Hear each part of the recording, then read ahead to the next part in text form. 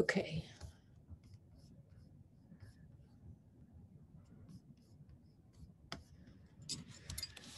Hi, can you hear me? Yes, now I can hear you. Oh, okay, good. How are you? Are you Marianne? Yes, I'm Marianne. And let me Oh, just change the name on this. I have to sign in with my boss's credentials. let me start my video too. He has the master account for these things. So let me just change that. Okay.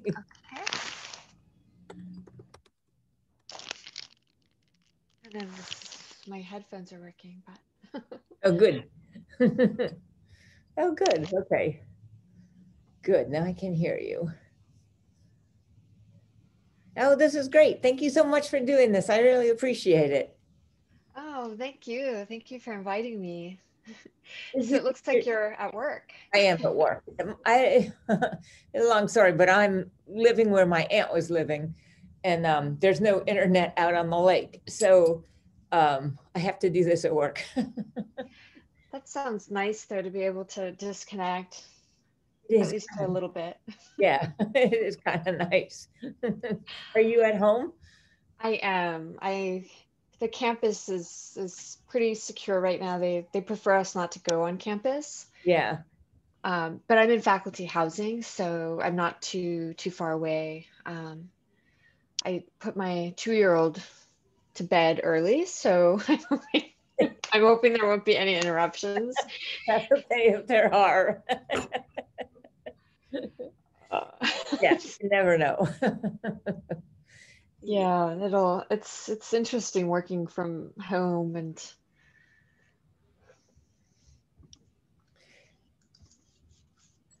Yeah, so. I think so. Oops. Oh, pardon me. Sorry, I'm just wiping things down. Sounds like there's this new variant of the virus that's more contagious than. Yeah, unfortunately, I think that that is true. And we just found out that where I am is right where Nebraska and Iowa and South Dakota come together. Uh-huh. And then we just found out that the really strong strain is now in Nebraska. So it's like right there. So Um, we'll see. I'm sure it's everywhere. It's Yeah, just yeah, I think you're right. it's just some people are finding out before others, but I think about around this time last year, it was in a similar situation that we knew there was a virus, but we didn't know a lot about it, and that's what's happening now with this new virus. Yeah, it's really crazy. I mean, Yeah. I just got an email from some friends in Australia, and Australia and New Zealand are doing so well. Australia hasn't had a new case for 2 months, and New Zealand even longer, and they're just under such better leadership that they've been able to deal with this, and there's really no reason that we shouldn't have been able to deal with it. I know. That is, I don't go out a lot, but I do go to the grocery store. And now I'm starting to worry about that again because the community spread is just so rampant right now. And Yeah.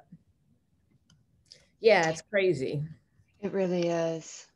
And then, of course, what happened yesterday. Yeah. Yeah. Gosh. What happened yesterday, it, it's just it's not unexpected just because of everything that's happened in the last 4 years, but it's still shocking, I think, and Oh, still absolutely. unbelievable and still so disheartening. I mean, I just hope that the next few weeks are calm. How are people in your community handling it? How are they reacting to it? You know, this area of the country is so conservative. I mean, people in the arts are not necessarily conservative, but the people who are in the larger community are more conservative. And so it's really split. What about where you are? Um, Here it's actually pretty liberal, pretty progressive. at least this part of Massachusetts. I think when you get further west, it starts to become a little more conservative. I guess I just haven't really talked to a lot of people except by phone. And I'm originally from California, so I have friends in California, and I Yeah. think they've echoed your sentiment, which is it's not shocking or not surprising, but nonetheless, it's just really hard to process. And Mhm. I've been glued to, it's been really hard to focus the last 24 hours. I know.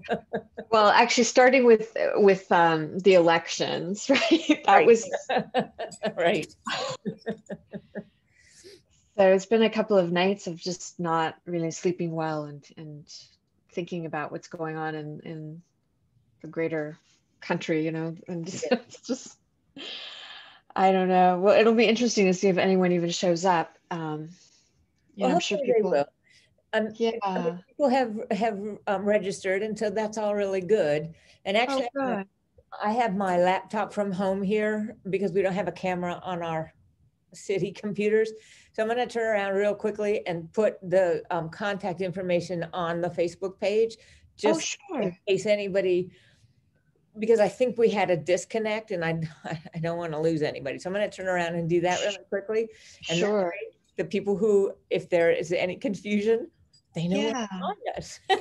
So can I ask you though, just really quickly before you turn around, Yeah. I just have some slides of like I did like a progression of my work, and hopefully that's okay. Is Oh, yeah, that that's totally okay? fine. Yeah. Okay. I didn't know if you wanted just a Q&A, or so I prepared a little bit of everything. So Yeah, I think it's really important to give people some place to start.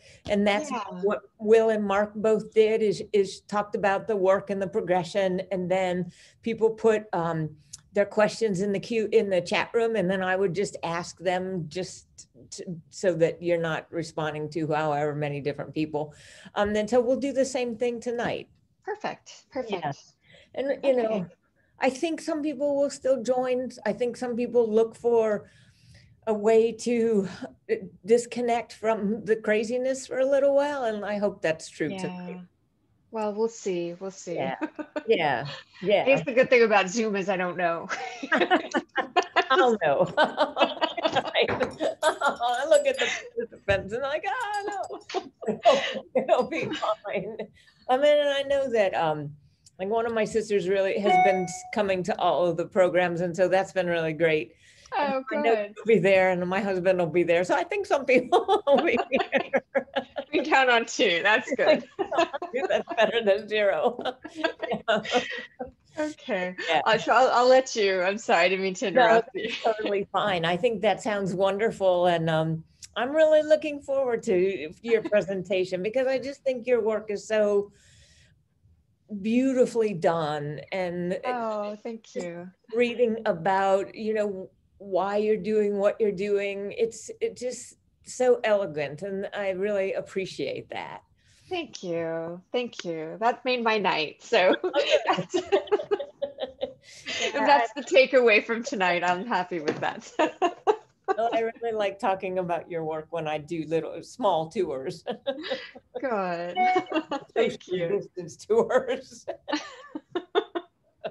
It's just crazy times we're living in. It's It is crazy times. We're open with masks and with social distancing, and occasionally I have done small tours with a microphone and people sort of yeah. spread out and yeah. Yeah, I can't remember if we just closed down the cultural institutions, or it might be heading that way, but we've had museums and those spaces open. I don't know now with this surge if that's gonna change. I anticipate it will. I But think it will, especially since the Smithsonian has closed and um, a lot of museums follow their lead. So I think we may be headed for that. yeah. Oh, well, I think we only have 10 more days, right, before the exhibition was to come Right, down. right, which is good. I mean, it's just bad timing Yeah. all the way around. It was bad timing for the Figge Museum as well this Yeah. summer but it is what it is, and there'll be a catalog, and so that's the show will live on. Yeah. That's right. eventually we'll come to a new normal. Oh, good. People are joining, so that's good. I'm gonna just go really quickly and put this information on the webpage, and I'll be right back. Okay.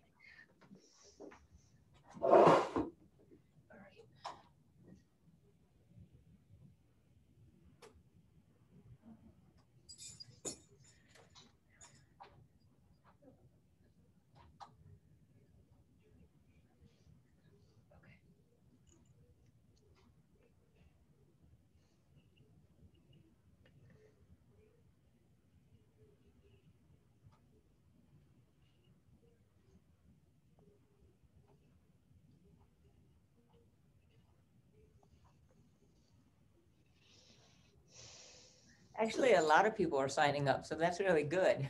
Oh, wonderful. Notices that people are signing up, so there's a whole string of them, so that's great.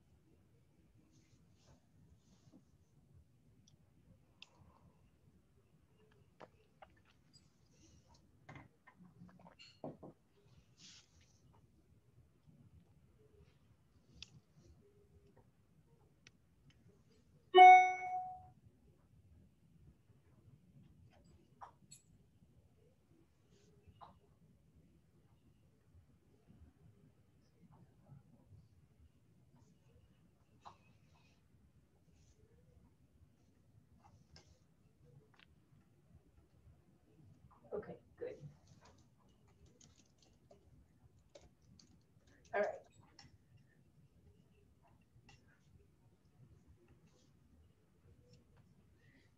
All right, that should do it. Great. I'm wondering, should I check to make sure that I can share my screen? Yeah. Okay, okay, so I'm getting a message, host disabled, participant screen sharing. Oh, that's weird. Okay, let me see if I can make you.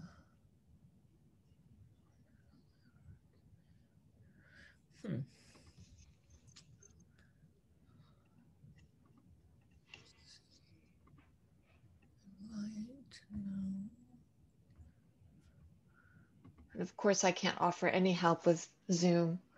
Oh,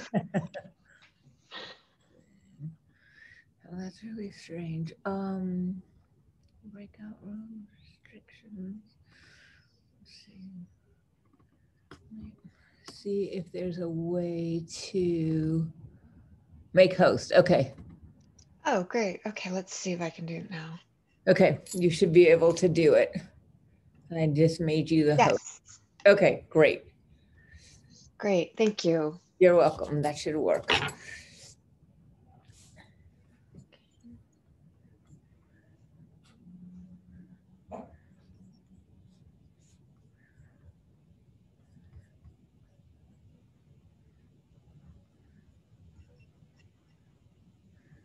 Okay.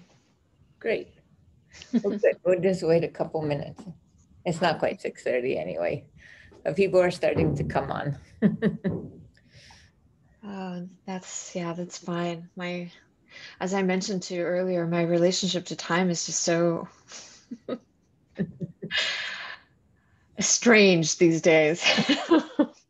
Yeah, I think a lot of people have that same sort of reaction. What day is it? What time is it? Where am I? What's going on? Oh. And there's just one more artist talk, or it's the curator. It's Andrew Wallace, who's the curator from the Figge Museum. He will be showing his presentation Tuesday night. Is coming Tuesday night, which I'll mention to everybody. Great. Yeah. I should try to to zoom in on that and just to see. Yeah, I think it would be, I think it'll be really interesting. I've watched the video that we have from him, and it's really interesting because it sort of contextualizes the whole exhibition. And Right. initially we were going to do that at the beginning, but things just happened so that we had to do it at the end, which is actually fine because it's a nice way to tie it up and wrap up the whole exhibition a week before it closes. So it works out really well. Yeah, that sounds great. Especially since I didn't get a chance to visit and see the exhibition. I don't think many people did. The 2 times that I was there were only, I think I had the gallery to myself most of the time that I was there. And the second time I was there for several hours, Wow. just to figure out what we were bringing here to Sioux City. And I don't think anybody else came in that entire 2 hours, which was great for me, but not great for the museum. Right. It's a beautiful space from what I've seen online. Yeah, it is a beautiful building. And they did a great job. Can you go in and make me the co-host? Because I think I made you the host. If you make me the co-host, then I can. Yes, let me see if I know how to do. Yes, I think I can. So if you go to participants and look up my name, you should be able. Yeah, you did it. Okay. Cool. All right, that's perfect. I've been teaching over Zoom now for several months. You would think that it's all muscle memory or that I'd figured it out, but when you only do it once every couple of months, it's like, oh, what am I doing? How are your classes going online? So I'm at Wellesley College, and we have some students in person, which means that the college has been testing students twice a week. I think faculty that interact with students are tested once a week. So I was teaching the first term I taught in person, and then the second term I taught hybrid. And it's actually worked out really well. Oh, good. You know, it is a sort of combination of synchronous and asynchronous material, but overall, I have to say that the president has really handled it really well. The numbers and everything have been very low. Good. So it's been really like a remarkable community experience. You know, we've all tried to really maintain that bubble, keeping each other safe, and it's worked. So that's great. I'm grateful. Well, especially with a young child. Oh, absolutely. And I mean, I wouldn't want to get sick. That's for sure. I have friends my age that have gotten sick early on, and the way that they describe it has not been a picnic. No, the people that I know who've been sick have not. Yeah, it's worse than anything they've ever experienced. So yeah. So I definitely don't want to take my chances, but next semester I teach one term in person, and then the last term I teach remotely. So we'll see. I've been fortunate so far, and that the students have been very responsible. That's great. That's really good.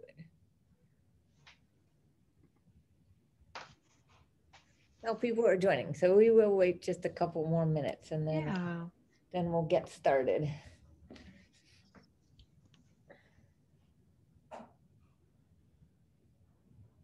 It was my first year though here teaching at the school, and so that's been really challenging. That's so hard to start a new position in the middle of a pandemic or at the beginning of a pandemic. Yeah, it's been interesting. You don't get the same opportunity to interact with people at all. Oh, I just can't wait for things to become a little more normal. I really miss interacting with people. I think we all do. Yeah. All right.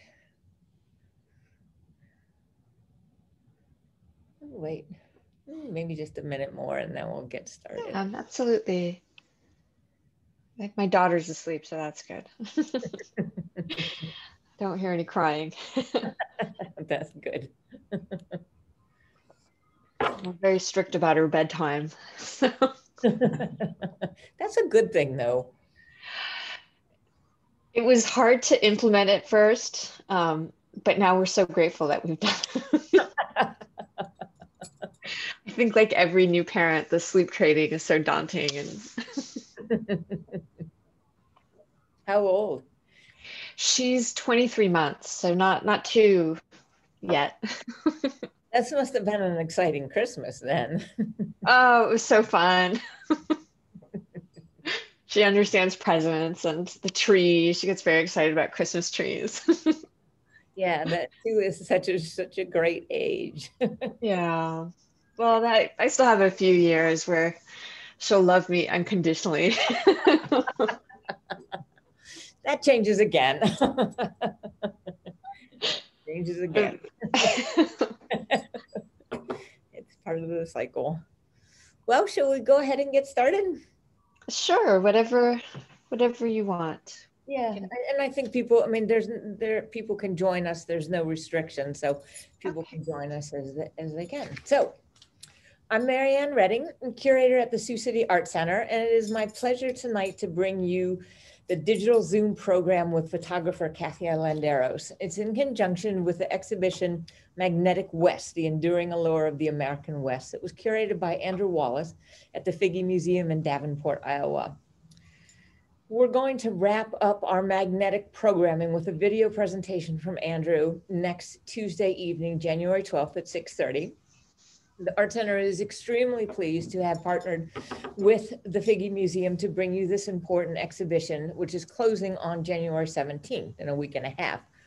So if you haven't been to the Art Center yet to see the installation and you're close enough to do that, please come in. We require masks.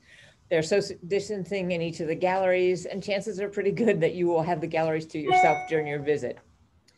So thank you for joining us for this very special evening. Tonight's programming is brought to you by the Gilchrist Foundation, the Art Center's Blockbuster partners. So one thing, just a little bit of housekeeping that I would ask everybody to do is make sure that you are muted, just in case. I think we've got everybody muted, but please take a moment to do that. And also, if you have questions, please put them in the Q&A and we'll answer them at the end of the evening. I'd like to also thank the Sioux City Public Museum for allowing us to reproduce copies of images from their photo archives that contextualize the exhibition here in the Siouxland area. You can see the Public Museum photographs displayed on the walls outside the galleries on the 3rd floor. And when you do come to the museum, remember that the installation is in 2 galleries, the main gallery and then the jet galleries behind Grant Wood's corn mural room. And tonight, I'm delighted to introduce to you Kathya Landeros as our guest artist. She's a Mexican-American photographer and educator. Kathya was born in Northern California to Mexican parents. Her creative work is inspired by her upbringing as an immigrant and her family's history of immigration. Influenced by her bicultural upbringing, her work focuses on Latinx communities and the exploration of history, migration, representation, and belonging. Her quietly exquisite photographs document long-standing immigrant communities in the American West, where her family, along with so many other immigrants, settled due to an ongoing presence of agricultural work. Kathya holds a graduate degree in photography from Massachusetts College of Art and Design, MassArt, and a dual undergraduate degree in English literature and Hispanic studies from Vassar College. Her research has been supported with fellowships from the Guggenheim Foundation, an AIGA World Studio Foundation grant, and a Fulbright Fellowship, as well as residencies at the Rayko Photo Center and the Center for Photography at Woodstock. Kathya has lived in both China and Mexico, where she worked on long-term projects with migrant and immigrant communities, documenting the socioeconomic effects of migration, investigating the ties between economy, labor, and community. She's always been interested in exploring the common interests and shared experiences between Mexico and the US. intertwined as the two countries and their peoples are in the West. Her experience in both countries has allowed her to think beyond the diversive descriptions of borderlands with their narrative of violence and poverty. Kathya feels it is important to include not only the contributions of Latino immigrants within the narrative of the American West, but also others as a more accurate portrayal of life in the suburbs and farming communities of the West. Kathya has several images in the magnetic West, and they do just what she intends them to do. They eloquently add to the diverse narrative of voices that is central to the entire Magnetic West exhibition. Please join me in welcoming Kathya Landeros. Thank you. Oh, thank you. And thank you for inviting me today, for extending this invitation. I'm really sorry that I'm not able to be there in person, but also just so grateful that I'm able to share some of my work over Zoom. So in organizing this virtual studio visit, I took it as an opportunity to share the trajectory of my work, which has spanned almost 15 years now, including some of my earliest influences and the work that led up to the West, which is currently at Sioux City Art Center. And so I'm gonna go ahead and share my screen. And I think once I do that, I won't be able to see anyone. So please let me know if you can still hear me. Pardon.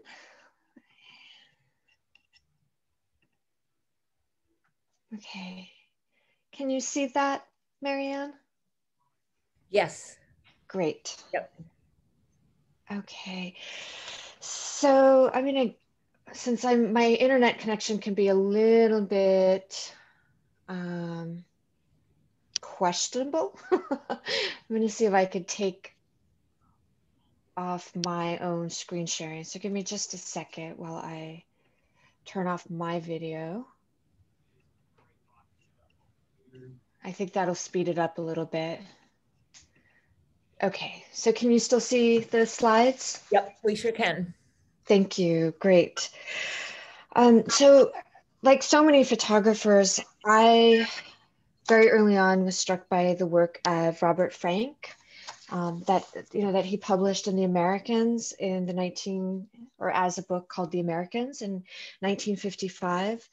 As Marianne mentioned, I was an undergraduate majoring in English literature and Hispanic studies. And one of the first books that I read in college that I was completely mesmerized by was South to a Very Old Place by Albert Murray. If anyone is familiar with that book, the cadence of its language, it's almost like music or poetry. So when I saw Robert Frank's The Americans, I understood that photography could function in a similar way, that it could function like a language. The poet Kerouac, I think so beautifully stated it, that in the introduction to The Americans, that Frank managed to suck a sad poem right out of America. But I think equally important, what I was really struck by with the work was Frank's vision of the United States as a Swiss immigrant photographing in the 50s. His idea of the United States was maybe perhaps more inclusive, and it certainly deviated from traditional mainstream representations. This is one of my favorite images from that photo book, from that body of work. It's seemingly referencing that man's Americanness, his identity as a US American, I think by capturing this moment in front of the jukebox, which is, this symbol of American culture. And one of the other photographers whose work I also greatly admire is Dorothea Lange's work, primarily her work with the Farm Security Administration during the Depression. I think it's probably the work that she's best known for. And it began with Paul Taylor, who eventually became her partner, to borrow Linda Gordon's words, he was a humanist economist, and based out of UC Berkeley, he was one of the first social scientists to really focus his work on Mexican and Mexican American workers in the West. So together, he and Lang produced several photo textual reports that they hoped would improve the living and working conditions of farm workers in California, who at this point were predominantly Mexican. To offer some statistics, for example, by 1920, 84% of the agricultural labor force in Los Angeles was Mexican. And in the San Joaquin Valley, it was 56%. So what they advocated for was the building of government camps. But during Lang's work in the resettlement administration, I think, the challenge that she came up against was that that aid was meant for people that had been recently, recently displaced by the Depression and by the Dust Bowl. And so I think the bureaucratic people in charge understood that the Mexican and Mexican American workers had always sort of lived like this. And so it wasn't their priority.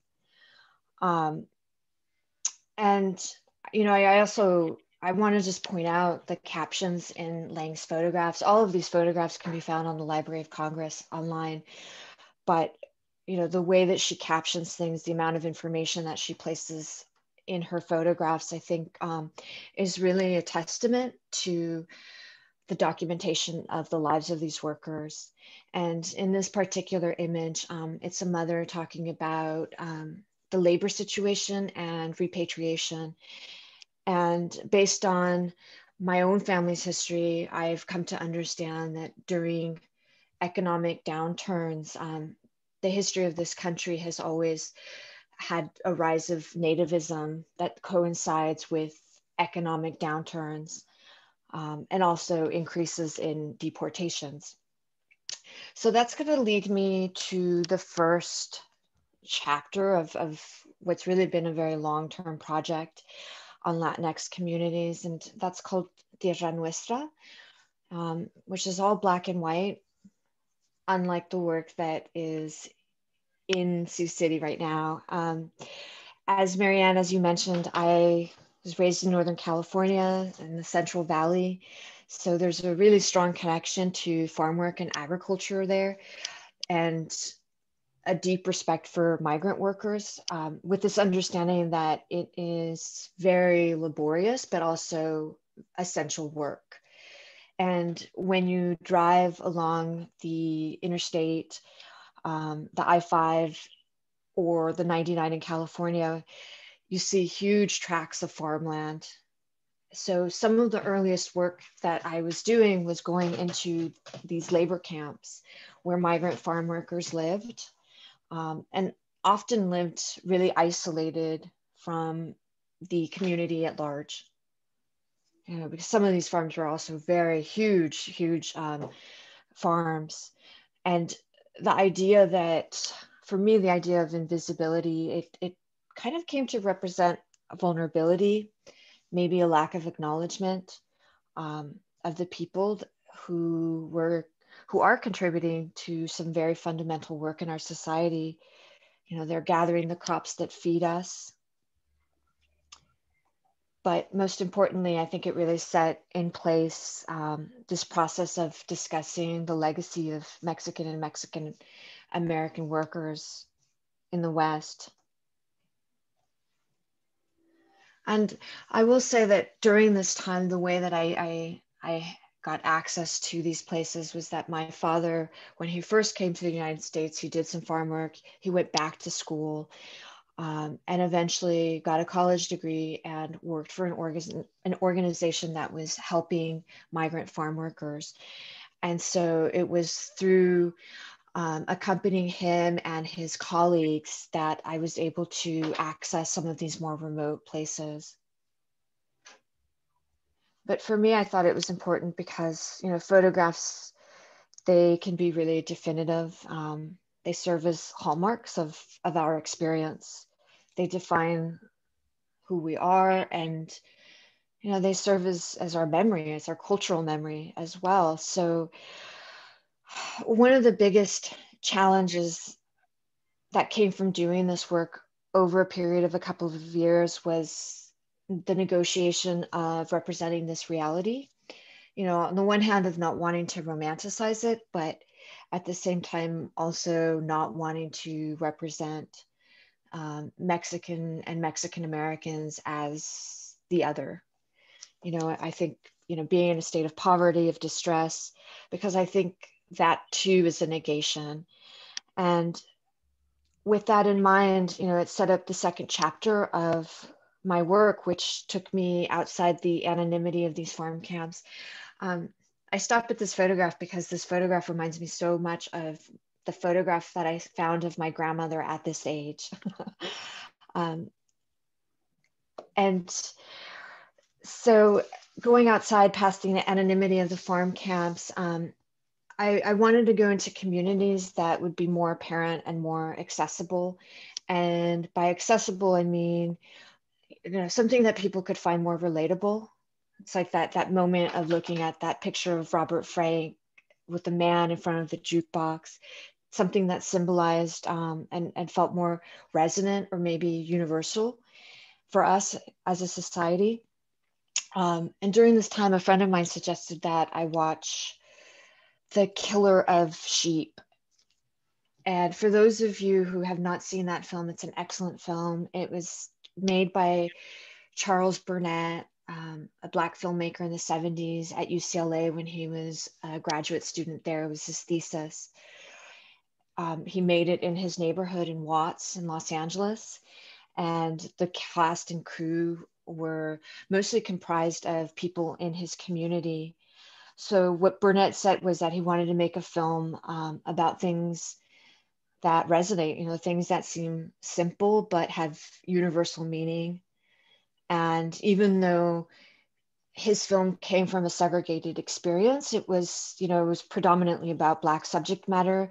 It was still about the American experience. So these seemingly mundane quotidian moments, for me, they're the equalizers. And I'll stop here with Juan Carlos and Ana. For me, nothing symbolized more than like the suburban and urban or semi-urban Latino communities. And as Marianne, as you've also referenced in the introduction, that I think part of the problem in the representation, the historical representation of Latino communities and immigrant communities has been being presented as foreigners, and for Mexicans and Mexican Americans, that's really the divisiveness of borderlands and border wars. So, how do I push up against those stereotypes and those assumptions? And that became really important to me. So to further underscore this, I wanted to work in central Mexico. And the reason for that is that in central Mexico has the highest rates of historic migration to the United States. So with the help of a Fulbright, I was able to live and work in Mexico for a period of 2 years. And these are communities that have been completely transformed through a century of migration to the United States. And that has really, I think, inextricably linked both people and the countries together. This is an example of a woman I met in the farm camps in Northern California. Her name is Catalina, and her mother lived in Guanajuato State. Guanajuato State is where my father is from. My mother is from Jalisco State. So I spent time photographing 3 of the 4 states in central Mexico with the highest rates of historic migration. That's Jalisco, Guanajuato, Michoacan, and there's also Zacatecas. And, these are communities where there's this sort of ebb and flow of migration. These are people coming back for festivities. You could see that car has Colorado plates. This is a house built very much in the style of a suburban house in the United States. These are kids celebrating Halloween, which is not a Mexican, I mean, traditionally it's not a Mexican holiday. This is Anna Karen meeting her aunt for the first time.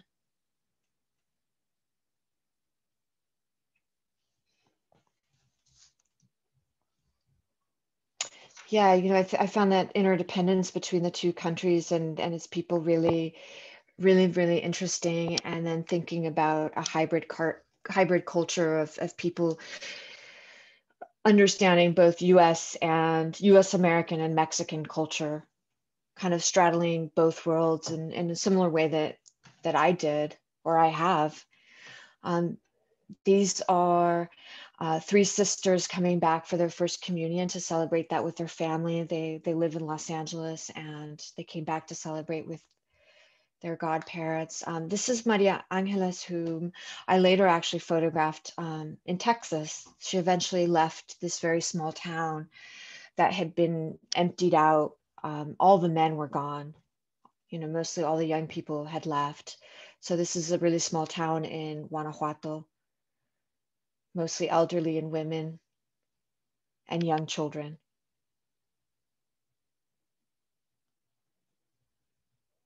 This was someone who had spent most of his life in the United States and then was deported. So he was telling me a little bit about that experience.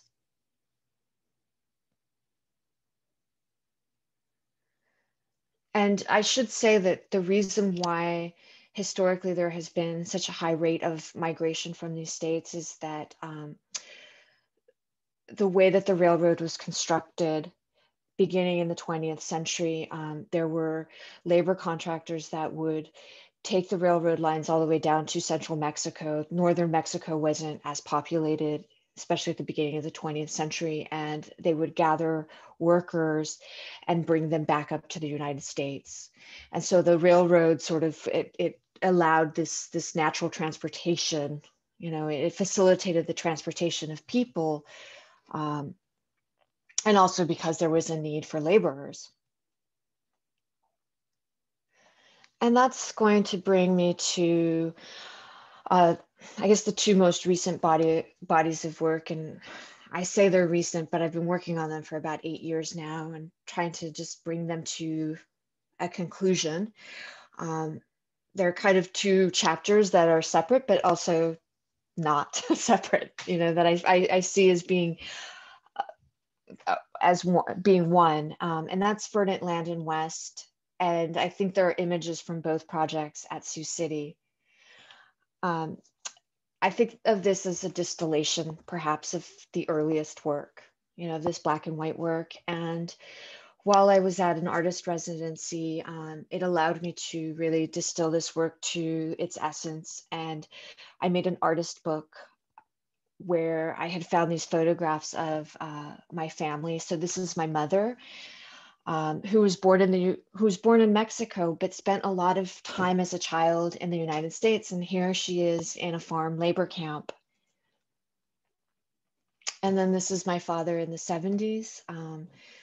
And, you know, I just thought that it was like my own story, my own family narrative of all of my ancestors who worked as laborers, you know, starting with my second great grandfather who worked in Arizona, the mines of Arizona, to my grandfather who was a bracero, which was a US government sanctioned worker program that brought people to work as farm workers to the United States. My parents being farm workers, that, you know, that spoke a little bit to what I was trying to convey in these photographs. So this body of work, it's comprised of portraits and landscapes. And, you know, the landscape, I think it's, for me, Verdant Land in the West, it's a very luscious, very verdant, very fertile landscape, because it comes to represent the American West as this land of opportunity and of promise.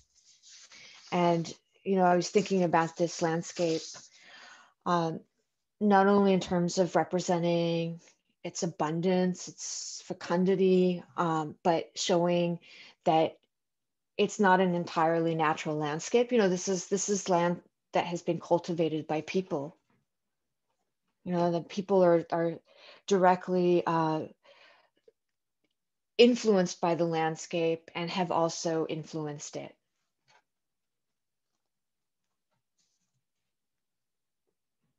You know, and ultimately, I think for me, it's a way of saying that I and other Mexican Americans, that we have not been strangers to the history of this nation.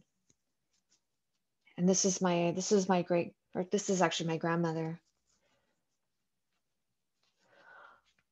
But again, you know, exploring the history of economy and labor, it has been really central to all of the photograph work that I've done. And in the American West, that work has been primarily tied to agricultural work and an agricultural economy. So some of these towns that I photographed, you know, they might be 50, 60, 70, 80, sometimes even 90% Latino.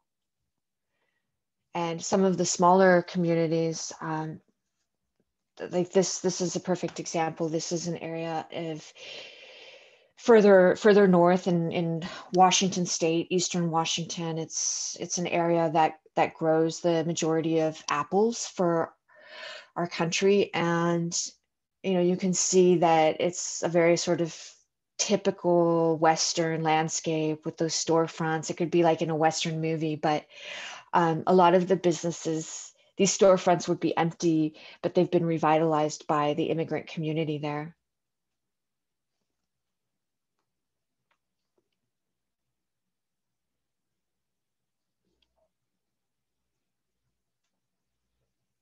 So some of this work was actually made last summer before the pandemic, which might be, yeah, last summer, not a little bit over, I guess, a year and a half ago. Gosh, I cut my work a little bit short.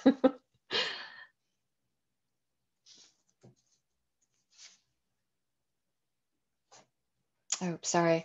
This is a government subsidized farm camp in Northern California, about an hour north of where I grew up. You know, one of these farm camps that Dorothea Lange and Paul Taylor advocated to have built in the 30s.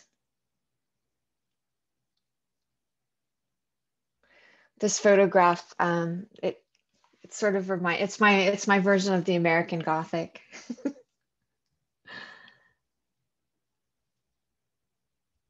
This is before the harvest, you know, sort of the lineup of the work that's to come.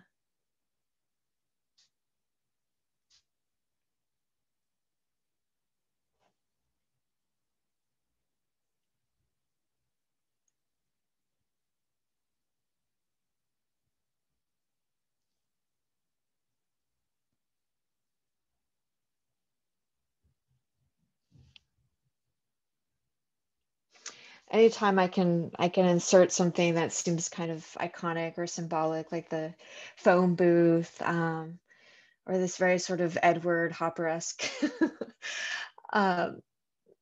you know, landscape with the green neon lights coming out of this laundromat. It really, you know, it's exactly the sort of thing that I'm looking for.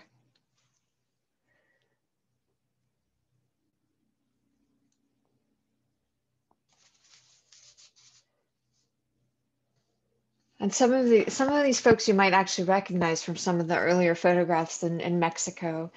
Like one of the boys, I photographed him as a child in Mexico, and then he came to the United States and I was able to photograph him there.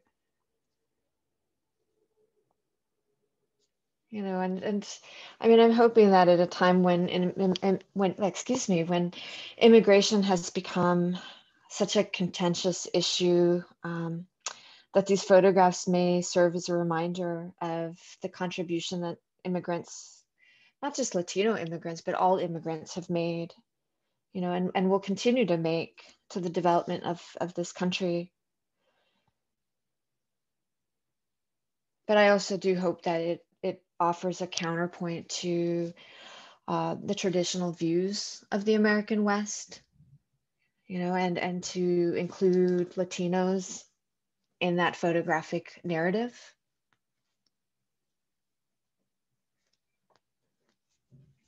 This is along the Russian River in Northern California. I was really struck by the family lying on the American flag towel or blanket. This is a birthday party at a farm worker's house who lives on the property where they work.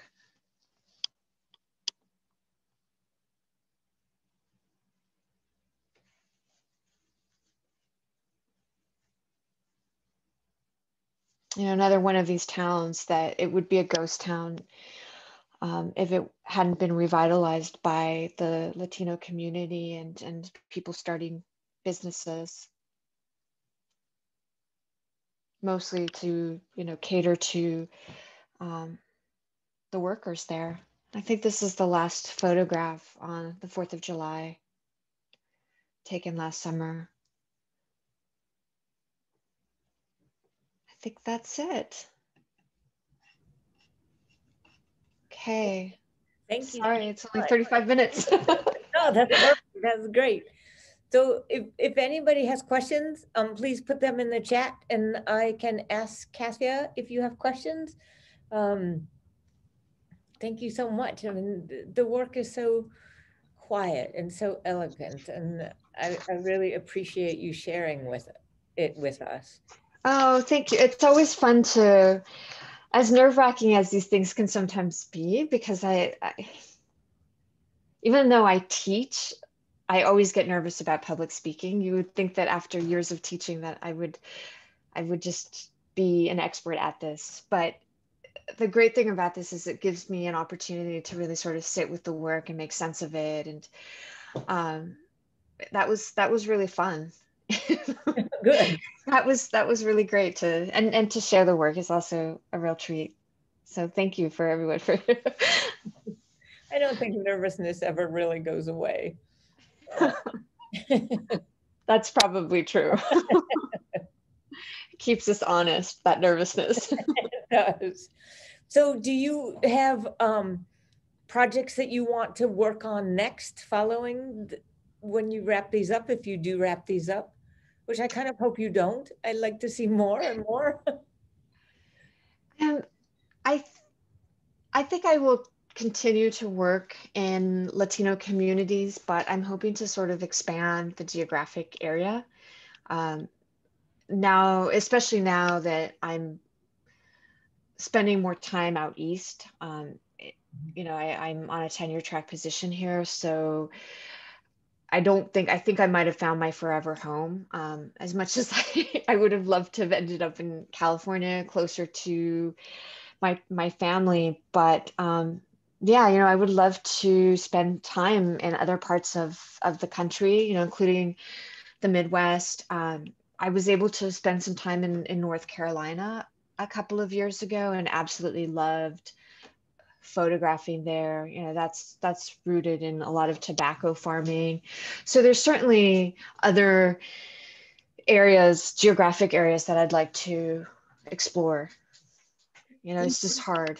Especially with a little girl, a little daughter. Did you photograph when you were in China? I did. I photographed in a community that was not, I wouldn't say it was the outskirts of Shanghai, but it was sort of, it was sort of on the cusp of, well, it was being demolished while I was living there. And it was this historic neighborhood where people were being relocated to further out into the suburbs. And at this point, a lot of migrant workers had settled into this area before, you know, to work either in construction. So it was kind of an area of flux, and it was really interesting, you know, as a foreigner, because I had someone who could help translate for me. And on the one hand, you know, there were people that the living conditions there in these old buildings, they were not great. You know, they were houses that had been divided up. So there were a lot of families living in there without, you know, plumbing and heating. And so of course they wanted to live in a more modern facility. But, you know, the sadness of it is that a lot of these communities were being broken up. You know, so people that had lived close together for a long time were all of a sudden being dispersed into different areas of Shanghai. So it was a very interesting, you know, exploration for me. But I also was very cautious in the assumptions that I made, because, you know, I'm a stranger working in a foreign land, and who am I to make those judgments, you know? So I tried to really just be open and listen to people's stories and photograph. And it was really, I mean, it was really very interesting and eye-opening. Mm-hmm. Well, we have a couple questions from the audience, so I'll ask you. How, this first one is, how does changing immigration policy currently impact your work? That's a really great question, because, you know, I have to say that it hasn't, at its core, it hasn't really changed my work, because I believe that that for me, the thing that I really want to underscore is the humanity, you know, like this really shared experience that we all have. I just don't think, you know, it's just so divisive. And so that this divisiveness is the thing that reaffirms my belief that we need to unify in some way. But, you know, that's, with that being said, when I read about these ICE camps and, you know, children being separated, it just really breaks my heart. And sometimes I wish that, you know, maybe I should be you know, I should be trying to get access to that and photographing that, and you know, documenting this moment in time that I think will truly be, you know, something to be looked at in the future. I just don't, know if I'm the person to do that. Mm-hmm. You know, but so to answer the question is that I've remained steadfast in what I've been doing, but not without doubt as to, you know, maybe my sense of urgency should be, maybe it's displaced. Thank you for answering that question. That's a tough one. Yeah, but it's a really good question. Mm-hmm. Here's the next question that Gail asked. Have you been able to exhibit your work in Mexico? No, actually, I'm trying to remember. I might have had a very sort of informal um, show of the work a few times, you know, like slideshows and things in Mexico when I was there, and sharing the work with the communities that I photographed in. But no, I haven't really um, shared that work at all in Mexico. You know, and part of that is that I think, um, well, I don't know. I guess, you know, I just, maybe because I have been living in the United States. So when I was on that Fulbright, it was 2007, 2008.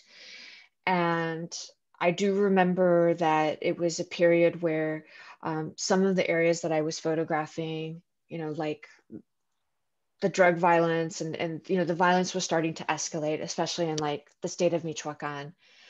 Um, and then I started graduate school, and now I have a family, I have a baby. So it's just because of being in school and all of my life's attendant responsibilities that it never allowed me to go back as much as I wanted to go back. My parents have gone back, and unfortunately, I think the situation in the areas that I was photographing in, you know, like the area where my mom and my great grandmother lived, it's actually pretty bad. You know, so I think I would be a little bit more fearful of going back into some of the communities that I was photographing in, because Well, I say this with the caveat that, once you're there, it's different, right? If you're listening to the news, it's horrible. When you're there, it's all different, and you just try to live the way the local community lives, and handle things the way the local community does. But I guess I just haven't really had an opportunity, and in the back of my mind, it feels like maybe it's just not the right time to go back to Mexico. Mhm. Gosh, I hope. Go ahead. Oh, I was just gonna say, I hope that doesn't sound horrible, but when my parents were going back and forth for many years, and when they finally told me like a year and a half ago that they weren't going back because it was pretty, they were scared. I think that was my wake up call. It's usually the other way around, my mom telling me not to do something. Now I'm like, no, you don't do that, Mom. The cycle of life. Yeah. Here's another question that came in from Roger. Does a particular setting or subject dictate whether you use color or black and white? A particular subject. I'm sorry, could you repeat the question? It was something to do with either color and black and white, but versus subject and subject matter, or setting or subject setting. matter. Does a particular setting or subject matter dictate whether you choose to use color or black and white? Yes, I would say that it does. Now, a lot of this is maybe I'm going to try to contextualize it and intellectualize it a little bit, but I think a lot of it is just intuitive. With color, someone told me once, and I think that I took this advice to heart, is that with color, it really speaks to the moment. And I think Stephen Shore, who is a photographer and teaches photography and wrote a very seminal photo book that we as educators use, he writes that with color, you can place it based on color. Like, the color of like Technicolor, the films, if it's from the 50s or the 60s or the 80s. And so color tends to make things feel very contemporary, whereas black and white sometimes has a feeling of maybe being more nostalgic or timeless. And so I think that I take that into consideration. And I think for the West and verdant land, I felt like the work needed to be maybe like to feel more of this time, and so that's why I made that shift over to color. At a practical level, color, I still photograph with film, and so it's very expensive.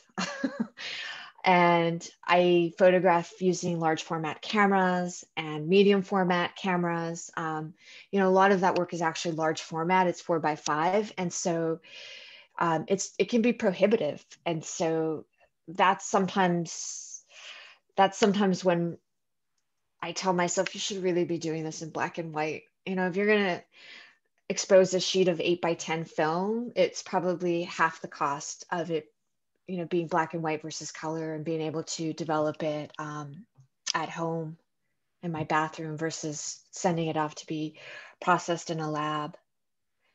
So that's the other part of that equation, which we don't like to talk about. It's the money part. But also very, very, very real. Okay, and one more question that just came in. What sort of responses do you get from the people as you talk to them about photographing them? And can I add a part to that? Do you give them a photograph?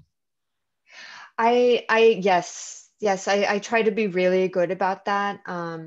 Although I've had moments where I've lapsed, but I tend to do that. That's just my way of working and trying to go back into communities. And there's people that I've photographed over periods of years. And sometimes, so it kind of varies, because some of the people are people that I know very well. They're family members, they're people that I've been introduced to, and then through an initial encounter vis-a-vis photography, I might remain, we might remain friends, or they'll never get rid of me once I photograph them. Like I become their friend. And other times there are pictures like the guy by the telephone booth. That was a one-time encounter. It was almost like a street photograph where I approached him and asked if I could make a picture at that moment, had him, stay still, and made the photograph. So that all, I always try to explain what I'm doing. That's not always an easy thing to do because sometimes I don't even know what I'm doing. It's, in other words, if I had an end goal, if I said, oh, I'm photographing for this newspaper, I'm photographing this story, or, it would be a lot easier to explain. So I usually have to tell people, like, this is what I'm working on. It's very abstract. I show them pictures. And, I think most of the time people understand, but maybe only through really getting to know me over a period of time. So I do prefer engaging with people longer term than just sort of like that one-off photograph that some of those photographs are. It helps. I speak Spanish. So, I'm able to explain to people what I'm doing. And, that I think that is a big shift of going from my early work to the large format work. The early work was all done 35 millimeter. And this later work is large format and medium format. For those of you who might not know what large format is, it's a really old fashioned box camera. And every exposure is, either 4x5 or bigger. You get 2 exposures. You wear that dark cloth. So it's really about making a picture, not taking a picture. So I really have to talk to people when I'm making photographs, and the camera gives it away. I have to have their cooperation when I'm photographing them. But I've been really, for the most part, I'm just really, people are very generous.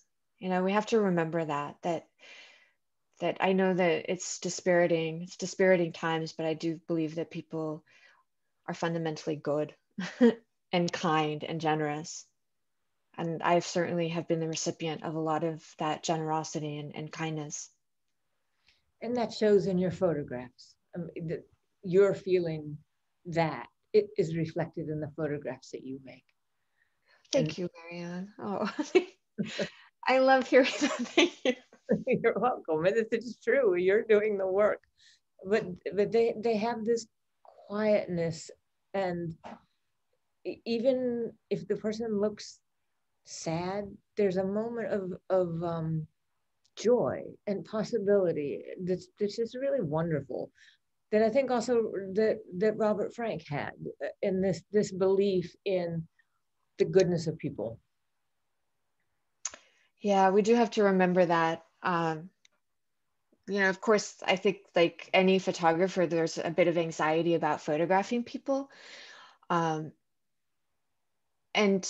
you can't let the maybe 1 or 2 bad experiences color the rest, because I would say that 99% of the time I've had really positive experiences, and I've made really good friends through that process. People that I've continued to stay in touch with. And some of the people that my father's colleagues that first took me into those farm camps, I still go visit them, and whenever I can, when I'm in California, which is usually during the summers now. Mm-hmm. Yeah. So any other questions or? I think that's the last one that we got. Okay. So, yeah, thank you so much again. We really appreciate your time. Oh, wait, there's one more. Can you recommend other photographers of Mexican life?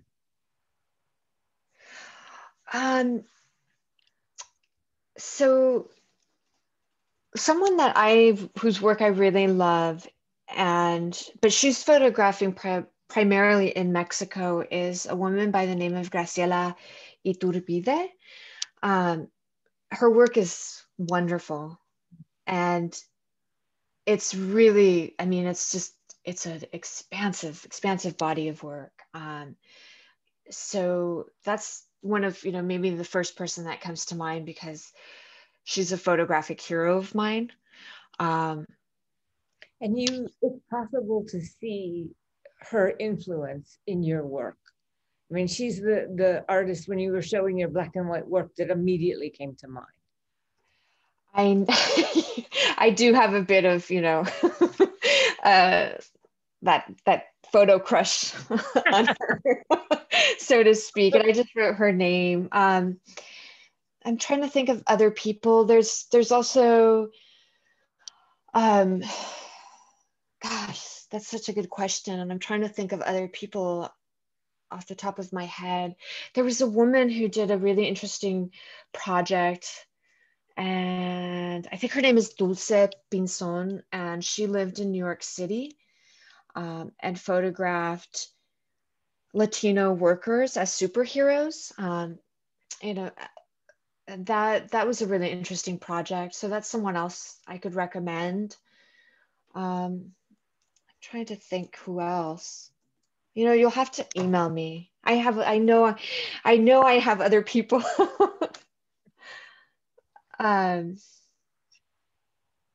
Yeah, I don't know who asked that question, but please, feel free to email me. I think I can put my email here. It's on my website, so I would definitely respond. It's just my first name followed by a period and my last name at gmail.com. I have people that I'm just tongue-tied right now. Well, that's the end of a long day, end of a long week. But thank you so much for being so open and so generous with your time and with your comments, and just also being really open to having people get in touch with you. I really appreciate that so much. Oh, absolutely. Absolutely. I mean, teaching is, my other love, and like being able to like communicate with people and talk about photography. The problem is you won't get me to stop once you start. So, well, thank you so much, everyone.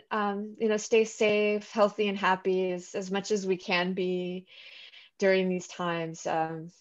It's really, yeah, well, it's just, I don't know about you, but I'm feeling very just sort of out of sorts about everything, and really wanting to be around people. We're social animals, and it's so hard. This is a tiny opportunity. Virtually, digitally.